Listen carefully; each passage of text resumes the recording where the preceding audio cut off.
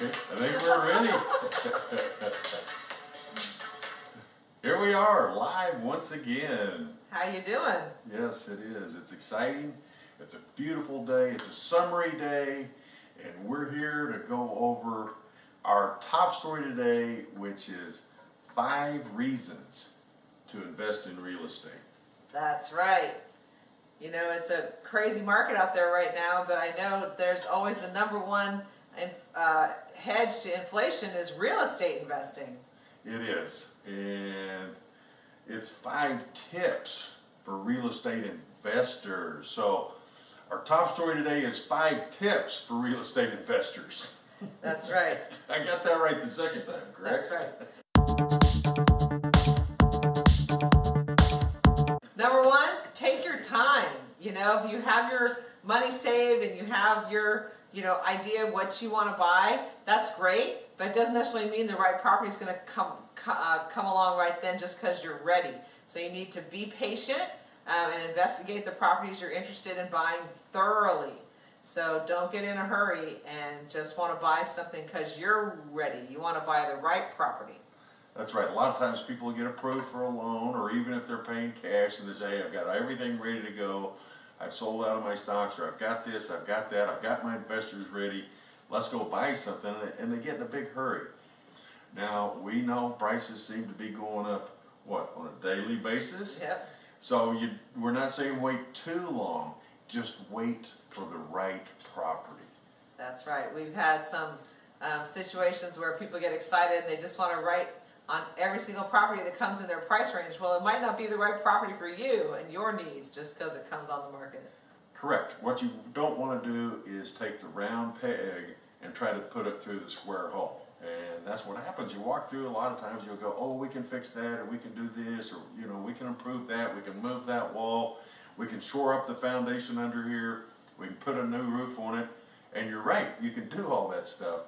Just wait for the right property, and the right property still might need all that stuff. That's right. Is that correct? That's right. So it kind of piggybacks on our number 2 tip, and that is keep it simple. So a lot of people in California, where we are, they'll sell a property here and then they'll say, hey, let's go to a different state or a different area. And then they start looking at 5 properties and they want to buy all 5 at the same time. Now, we've discovered with past experience, it's best to buy them 1 property at a time. Is that correct? That's right. They always need more work than you think, and it's going to be harder to get them closed than you think. So we always recommend, especially as a new investor, these are tips, probably for a first-time investor, that you buy them 1 at a time. Get your feet wet, get in there, see how it goes before you jump into your next one. Even as experienced investors, you still want to buy them 1 property at a time. Let's say you're looking at a portfolio of, let's say, 5 properties. Doesn't matter whether it's 5 or 30. You look at every property as a standalone property.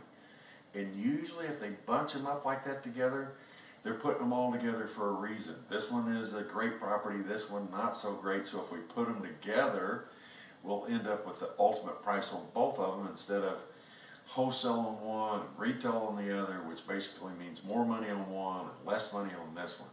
So always bust them out. And it doesn't really matter. I've seen experienced investors go in and buy multiple properties in situations when they should have been buying 1 at a time. That's right. That's right. So what's one way to do that? To invest in rentals. So like he just said, we're investing in rental properties. So what does that mean? You want to buy apartments, you want to buy duplex, you want to buy single family homes. So that could mean a lot of things, buying rentals. Do you want to buy commercial property? So what kind of property is going to fit your needs and what you're looking for? So you want to always, what's the number 1 thing in real estate? Location, right? So what's the location? Is it near you? Is it far from you? Is it in-state, out-of-state? We always recommend, your first investment property, you try and buy it close to you where you can manage it and take care of it and learn the ropes. But sometimes that's not possible, so you just have to make sure in your budget that you're budgeting for a property manager and someone to be your eyes and ears if it's far away from where you can watch over it yourself. Yeah, a lot of times people have different knowledge about different locations in different states, And that may be not be your knowledge. Let's say it's a family member, a brother, a sister, nephew, cousin, whoever that knows real estate in that area. Now we also have a full referral network where we can refer people that are experts in the area. I mean, these days it's a street by street market. This street good, the other street not so good. And the only way to know that is have an expert on the ground for you. So if you do that, that's a big leg up. So if you can't buy locally, which happens around here, the prices have skyrocketed so quick that you can buy 5 properties, let's say in a different state, or 1 property here. We're not saying buy 1 property or buy 5 properties, either one. Just buy the right property, whatever that looks like. But at least be knowledgeable about the area, or hire somebody that's knowledgeable about the area. And like Lisa said, if it's out of the area, out of the state, then make sure that you put that in your budget for expenses. Extra expenses. Your property that's out of the area is probably going to have more maintenance. You know, they might call you and say, hey, you know what, the garbage disposal doesn't work. And it's like, oh no, are you kidding me? That's brand new. The plumber goes out there and they find an obstruction in there.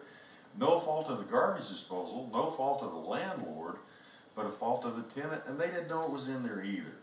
So that's kind of a no-fault situation. Where'd you get that example? It happens. We just had that one this week in one of our rentals. It does happen. So, you know, it's really nobody's fault. Ultimately, the responsibility falls upon the landlord. You want to make sure that you give them a good product that they're willing to pay their rent for every month, because it's a big part of their budget to pay rent. It's a big part of a homeowner's budget to make their house payment. So just make sure that you set aside extra expense money for things that can come up that are out of your control and that you can't go personally check out.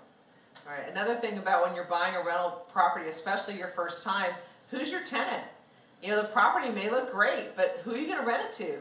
Do you have a high density job population there? Is it a college town? Is it a rental market? Is it a vacation market? Who's your tenant? So you want to go one step beyond just picking a property, but who are you going to be renting it to? So there's always another step, and you want to make sure if you're going to have a rental property that you have a tenant pool that is going to be robust to keep it rented. Correct, and this kind of coincides with what you just said. And our tip number 4 for real estate investors, and well, it doesn't matter if you're a first-time investor or an experienced investor, look into a vacation home. Now, what would that look like? You're looking at a vacation home, place that you like to go, you probably know the area, and then you're more looking at an Airbnb. So Airbnb, the return on that's going to depend. If you know the area well, and like Lisa said, if it's, you know, there's a lot of jobs or there's a lot of people coming and going all the time, let's say it's an oil field town or whatever it is, if your Airbnb revenue is going to depend on how often it's rented. Now, when you say vacation home, obviously if you've got an Airbnb, it's fully furnished, you've got dishes in the cabinets, you've got silverware in the drawer. So when you go there to check it out, in between rentals, you can actually stay there to improve the property. Mm-hmm. Now, we don't want to get into taxes for sure. So you want to check with your tax professionals to see how many days you could actually use it and how many days you can actually improve it. I would think those would be different, especially if you're doing, you know, some major improvements, a new roof, new flooring, new kitchen. So that may all change, but it definitely kind of adds a little bit of a, what would you say, a benefit to buying a vacation house. If you use it as a vacation rental, you're always improving the property and you get to use it, let's say, occasionally.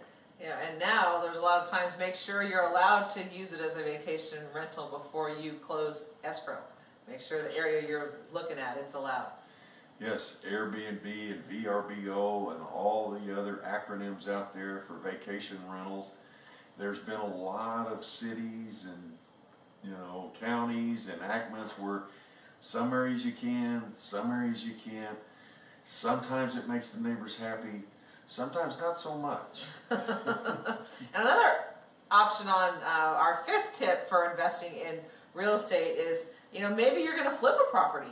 So maybe you do have experience in that, or you want to try it for the first time. My first little hedge of advice is it's not as easy as it is on TV. So make sure that you thoroughly inspect the property, you know what you're buying, and you do a budget, a realistic budget on what it's going to cost to flip the property. And keep in mind right now, supplies are difficult to get and workers are difficult to get. So whatever your budget is that you come up with that you think is reasonable, add 25%, because it's probably going to cost you at least that. So flipping a property is also an option for investing in real estate. Yeah, there's do-it-yourself, and then you can also be let's say the general contractor yourself, and then hire in the subcontractors to come in and do the work for you. I mean, you may not be a painter, you can paint, but you can hire professional painters that can come in and probably do the work in, half the time and a better job than what you could do. Now, not all painters, not all contractors, not all subcontractors are going to do a better job than you could do yourself. Obviously, if you own the property, you want to do the very best you can for that property. Sometimes subcontractors, not so much. Yes, that's definitely how that goes down. Yes, so let's say you're going to buy a vacation house and then you fix it up a little bit and you go, oh my gosh, I just got an offer on the house. I'm not even through, but I'm close. And you say, hey, I'll go ahead and sell it for a tidy little profit. Then that automatically kind of makes you a flipper, doesn't it? Yeah, officially. Keep in mind, if you're looking for people to help you fix up your property wherever you are, ask your realtor. Who's your realtor? Because we have all the resources. If you need people to help you, we are always fixing up houses because most houses always need something. So ask your local realtor if you are looking for someone to help you, because we use those services all the time. Yes, our 5 tips for real estate investors. I think these tips are time proven. Doesn't matter whether you've been doing it a long time, you're just getting started, or you're somewhere in between. They always seem to work out if you kind of just follow these, let's say, loose guidelines. All right. So if you're thinking about investing in real estate for the first time, or you've invested in real estate and you're thinking about buying a new investment property, you know where you can find us. GaryandLisa.com. Your Real Estate Edge. Okay, terrific.